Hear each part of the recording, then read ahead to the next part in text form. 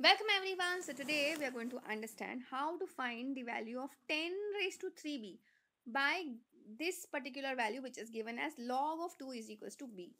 Now this is very simple, but a lot of people don't know this rule of logarithm. Log of a is equals to c. Okay, so now whenever you have a log of a, it is obvious that it is to the base of 10.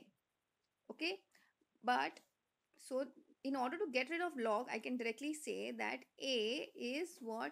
10 raised to c. Whatever is the base becomes the base over here, and whatever is the answer over here becomes your index. So using that same thing, basically this is what? Log of 2 to the base 10. So therefore I can say that 10 raised to b is what? Your value of 2. So now 10 raised to 3b, if I wanted, I will what? Take cube on both sides.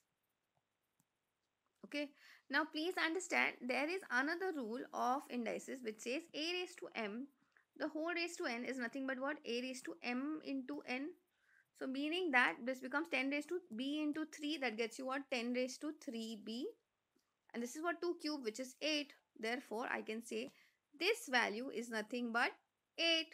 I hope this is very clear to everyone. Now for those of you all who think that this is very tricky, please understand, if you do not have this proper knowledge of logarithms, things definitely will become very scary. Okay, so if you want, I will definitely make another video on just the rules of logarithm. If you want me to do that, please type a yes in the comment section. That's it for today. I will see you in the next video.